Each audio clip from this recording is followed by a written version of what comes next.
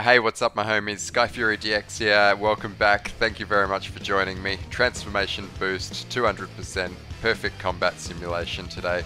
But before we jump into that, I just want to make a special note.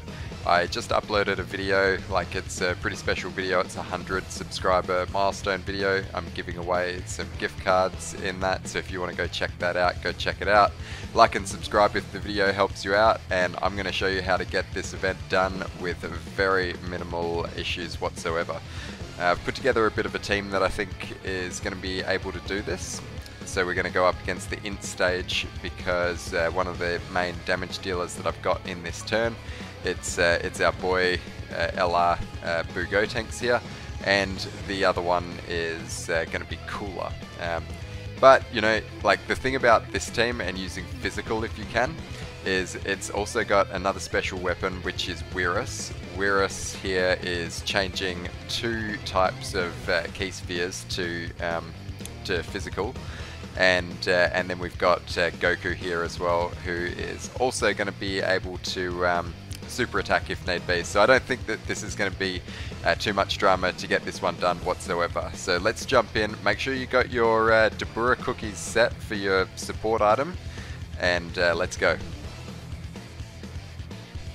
Okay, so this one here seems like it might be alright. Basically what I'm looking for here, I'm looking for Candy Vegito in the 7th slot, and I'm looking for the boos on rotation. Because these boos are going to activate a number of one another's links. Not really too important that we get a super attack here with Kid Boo, but it is Boo Gotenks, as he's like the prime damage dealer in the event. If we can change the rest of the orbs on the field to tech, we're going to be looking pretty good. We're going to have a very solid key field. So what's this look like? All but 2 orbs we're going to get. So that's 21 orbs there. Unfortunately not able to get a super attack with Goku. Basically what we want to be doing here, like I've built Boo Gotenks in such a way that he's getting 24% to do an additional as part of his hidden potential system, and on top of that he has also got a 30% chance to additional as part of his passive. So if we get an additional here, we're going to be looking very, very good. There's the additional. We've got Cooler attacking on the next rotation as well, so if anything happens here we don't manage to take him out, Cooler sure will. Okay, well that's it. Very, very easy, just like that. We managed to get the event done just with the one turn. So yeah, now we can move on from here and we can go collect our rewards. And the only thing left to do is come in here and get all of our rewards.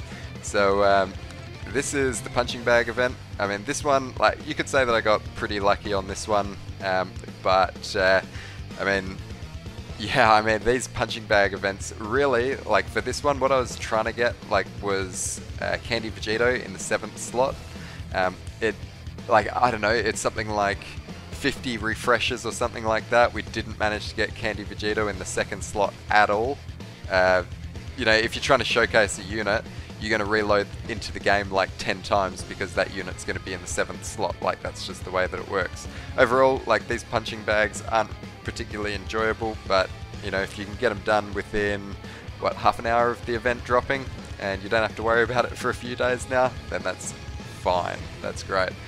So guys, thanks very much for watching the video. Like and subscribe if it helps you out, and I'll see you on the next one. Peace.